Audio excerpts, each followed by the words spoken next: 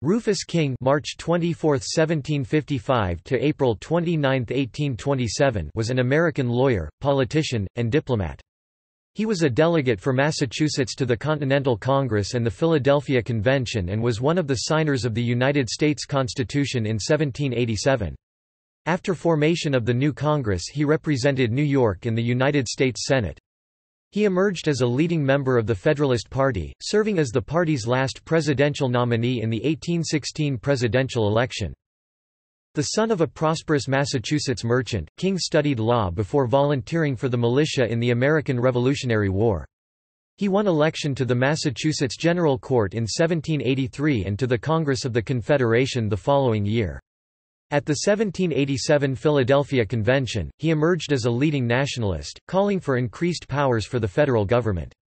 After the convention, King returned to Massachusetts, where he used his influence to help win ratification of the new Constitution. At the urging of Alexander Hamilton, he then abandoned his law practice and moved to New York City.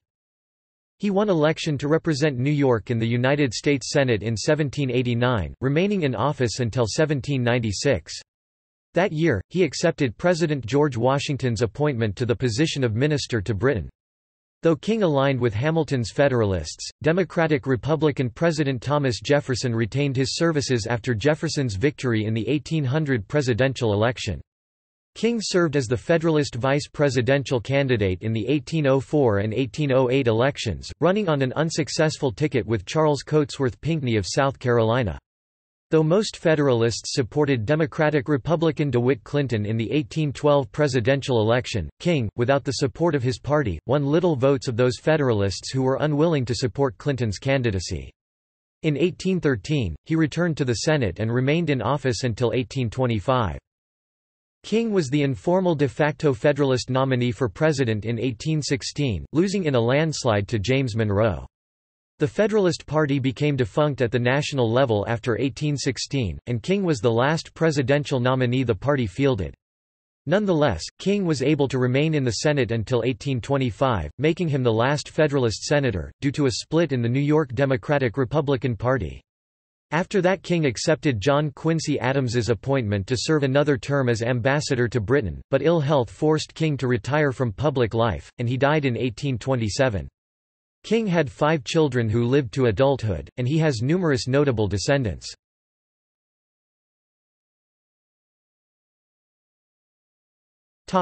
Biography.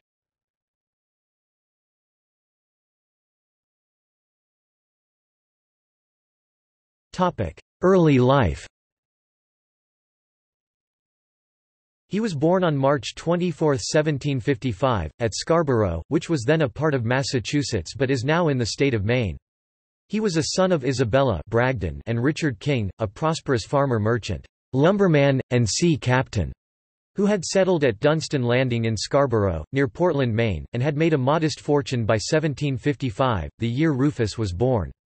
His financial success aroused the jealousy of his neighbors, and when the Stamp Act 1765 was imposed, and rioting became almost respectable, a mob ransacked his house and destroyed most of the furniture. Nobody was punished, and the next year the mob burned down his barn. This statement proves true, as John Adams once referenced this moment discussing limitations of the mob for the Constitutional Convention, writing a letter to his wife Abigail and describing the scene as, "I am engaged in a famous cause, the cause of King, of Scarborough versus a mob, that broke into his house, and rifled his papers, and terrified him, his wife, children and servants in the night. The terror, and distress, the distraction and horror of this family cannot be described by words or painted upon canvas. It is enough to move a statue, to melt an heart of stone, to read the story." It was not surprising that Richard King became a loyalist. All of his sons, however, became patriots in the American War of Independence.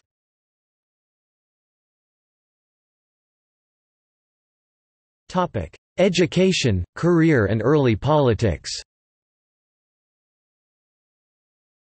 King attended Dummer Academy, now the Governor's Academy, at the age of 12, located in South Byfield, MA.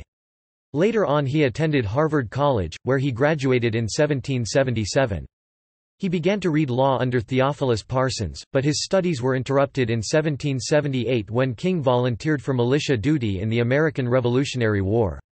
Appointed a major, he served as an aide to General Sullivan in the Battle of Rhode Island.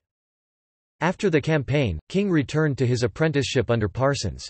He was admitted to the bar in 1780 and began a legal practice in Newburyport, Massachusetts. King was first elected to the Massachusetts General Court in 1783, and returned there each year until 1785. Massachusetts sent him to the Confederation Congress from 1784 to 1787. He was one of the youngest at the conference.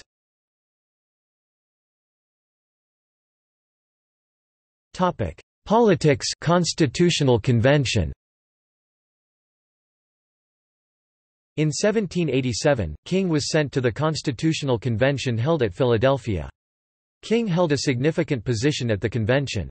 Despite his youthful stature, he numbered among the most capable orators.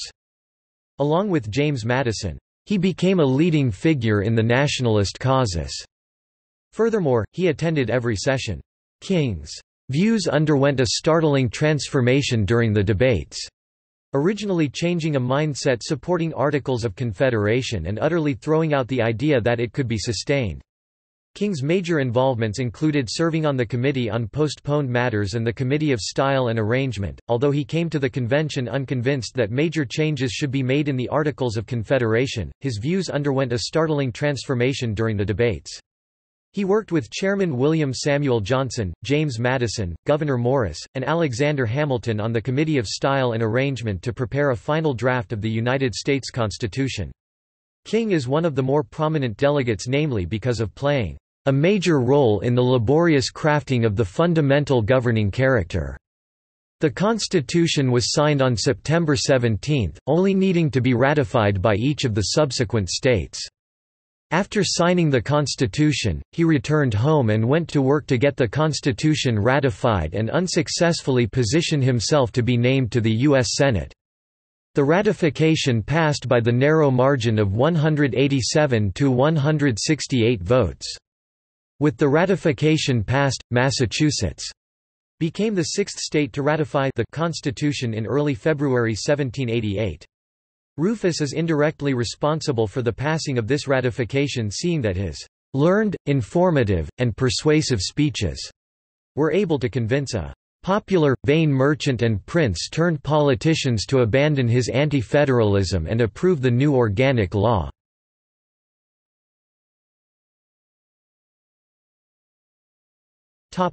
Politics post-constitutional convention. After his early political experiences during the Constitutional Convention, King decided to switch his vocational calling by abandoning his law practice in 1788, and moved from the Bay State to Gotham, and entered the New York political forum. At Hamilton's urging, he moved to New York City, and was elected to the New York State Assembly in 1789. Shortly afterwards he was elected as senator from New York and re-elected in 1795. In 1795, King helped Hamilton defend the controversial Jay Treaty by writing pieces for New York newspapers under the pseudonym Camillus. Of the 38 installments in the series, King wrote 8, numbers 23 to 30, 34, and 35, discussing the treaty's maritime and commercial aspects. He was re-elected in 1795 but resigned on May 23, 1796, having been appointed U.S. Minister by George Washington to Great Britain. Even though King was an outspoken Federalist politically, Republican President Thomas Jefferson, upon his elevation to the presidency, refused to recall him. In 1803, King voluntarily relinquished this position. King then returned to elected politics, for a long time with little success, but later he returned to the Senate. In April 1804, King ran unsuccessfully for the Senate from New York.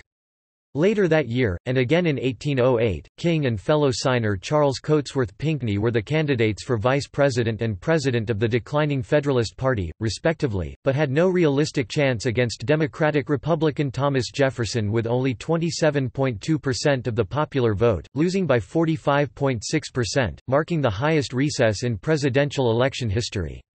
In 1808 both candidates were renominated and lost against James Madison, gaining 32.4% this time. In September 1812, when the unpopular War of 1812 against Great Britain helped the opposing Federalists to regain reputation, King led an effort at the Federalist Party caucus to nominate a Federalist ticket for the presidential election that year, but the effort failed, as Democratic-Republican DeWitt Clinton had the best chances to defeat his fellow party member Madison, which made the Federalists field no candidate. However, some sought to make King the nominee, in order to have a candidate under the Federalist banner on the ballot, and though little came of it, he did finish third in the popular vote with approximately 2% of the total. Shortly thereafter, King celebrated his first success after 10 years, when he was elected to his second tenure on Senate. In 1813, in April 1816 he ran for governor of New York and lost to Daniel D. Tompkins. In the fall of that year, he did become the informal presidential nominee for the Federalist Party, as they did not meet for any convention. He only received 30.9% and lost again, this time to James Monroe, whose running mate, coincidentally, was Tompkins. King would be the last presidential candidate by the Federalists before their collapse. When he ran for re-election to the Senate in 1819, he ran as a Federalist even though the party was already disbanding and had only a small minority in the New York State legislature.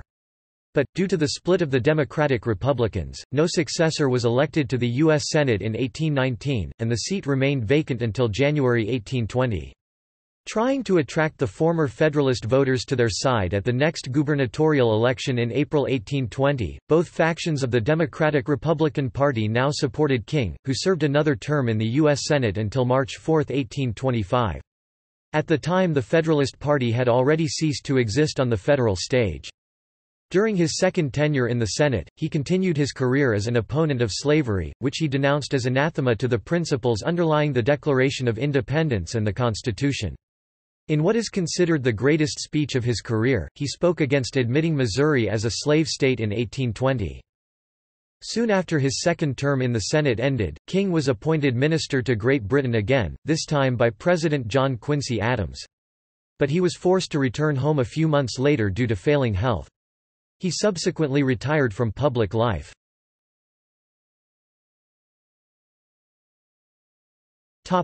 Diplomat.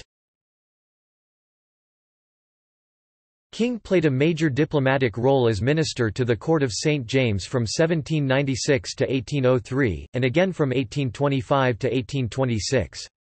Although he was a leading Federalist, Thomas Jefferson kept him in office until King asked to be relieved.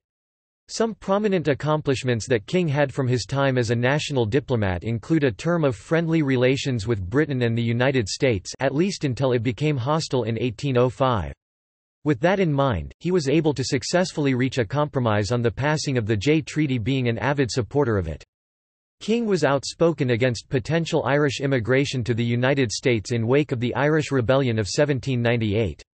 In a September 13, 1798 letter to the Duke of Portland, King said of potential Irish refugees, "I certainly do not think they will be a desirable acquisition to any nation, but in none would they be likely to prove more mischievous than in mine, where from the sameness of language and similarity of laws and institutions they have greater opportunities of propagating their principles than in any other country."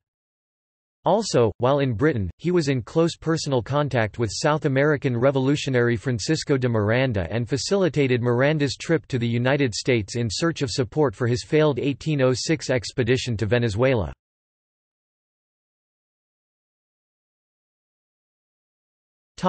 Anti-slavery activity. King had a long history of opposition to the expansion of slavery and the slave trade. This stand was a product of moral conviction which coincided with the political realities of New England federalism. While in Congress, he successfully added provisions to the 1787 Northwest Ordinance which barred the extension of slavery into the Northwest Territory. But he also said he was willing to suffer the continuance of slaves until they can be gradually emancipated in states already overrun with them. He did not press the issue very hard at this time. At the Constitutional Convention, he indicated that his opposition to slavery was based upon the political and economic advantages it gave to the South, but he was willing to compromise for political reasons. In 1817, he supported Senate action to abolish the domestic slave trade and, in 1819, spoke strongly for the anti-slavery amendment to the Missouri Statehood Bill. In 1819, his arguments were political, economic, and humanitarian. The extension of slavery would adversely affect the security of the principles of freedom and liberty. After the Missouri Compromise, he continued to support gradual emancipation in various ways.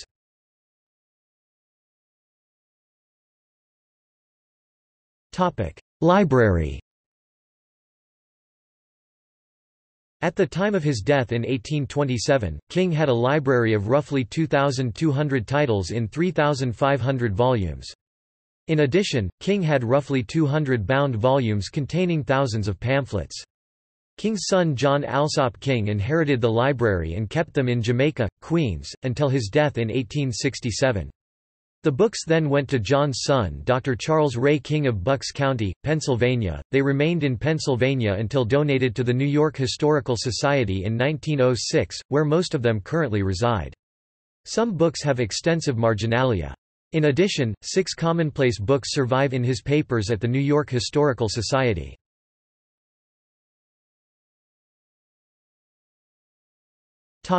Other accomplishments.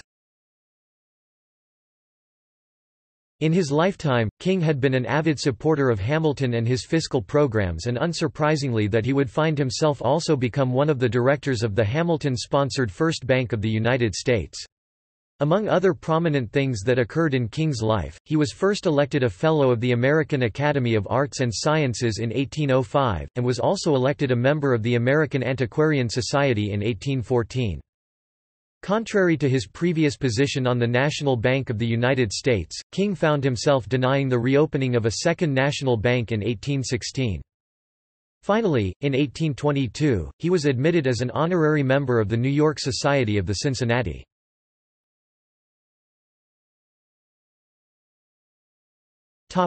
Family. Many of King's family were also involved in politics, and he had a number of prominent descendants. His brother William King was the first governor of Maine and a prominent merchant, and his other brother, Cyrus King, was a U.S. representative from Massachusetts. His wife Mary Alsop was born in New York on October 17, 1769, and died in Jamaica, New York, on June 5, 1819. She was the only daughter of John Alsop, a wealthy merchant and a delegate for New York to the Continental Congress from 1774 to 1776. She was also a great-niece of Governor John Winthrop of the Massachusetts Bay Colony. She married Mr. King in New York City on March 30, 1786, he being at that time a delegate from Massachusetts to the Congress of the Confederation then sitting in that city. Mrs. King was a lady of remarkable beauty, gentle and gracious manners, and well-cultivated mind, and adorned the high station, both in England and at home, that her husband's official positions and their own social relations entitled them to occupy. A King family member once wrote to their wife of Mrs. King's beauty and personality as, "Tell Betsy King, Rufus's half-sister, her sister is a beauty. She is vastly the best-looking woman I have seen since I have been in this city.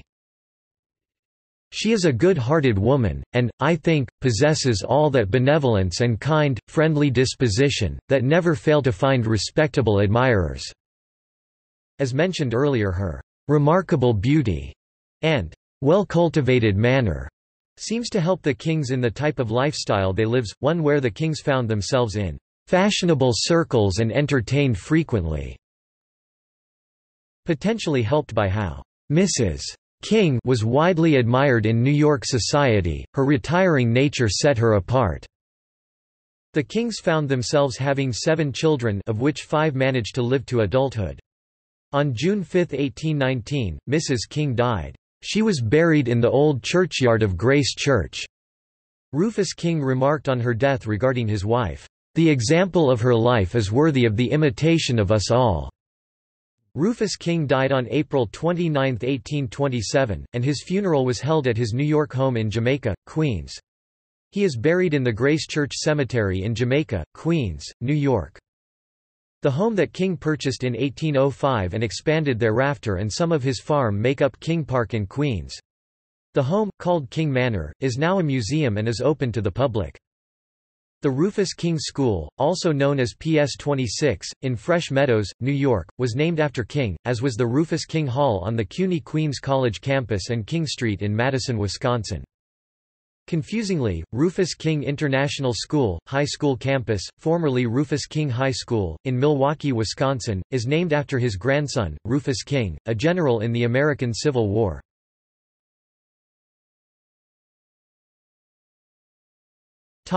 Descendants. Rufus King's descendants number in the thousands today. Some of his notable descendants include Dr. C. Loring Brace IV was a noted biological anthropologist. Gerald Warner Brace (1901–1978) was an American writer, educator, sailor and boat builder.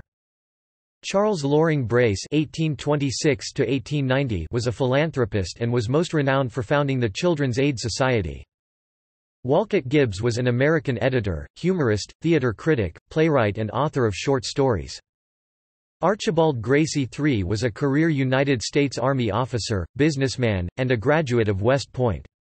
He is well known for being a Confederate brigadier general during the American Civil War and for his death during the Siege of Petersburg.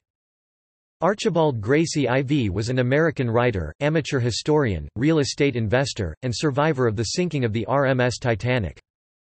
Fleet Admiral William Frederick Halsey, Jr., U.S.N. Isabella Beecher Hooker (1822–1907) was a leader in the women's suffrage movement and an author. Charles King, academic, was an American academic, politician, newspaper editor and the 9th president of Columbia College, now Columbia University. Charles King was a United States soldier and a distinguished writer.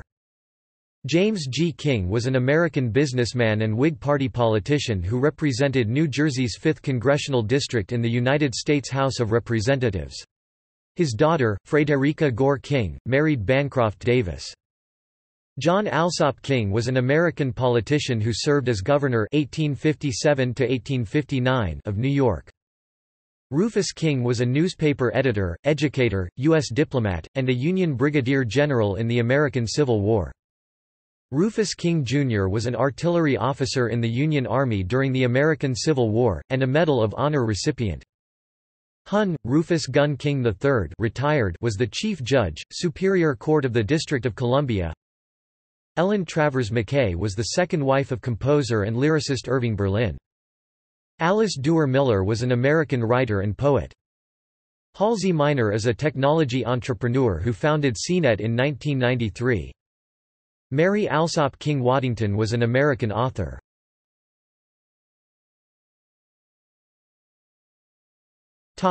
See also: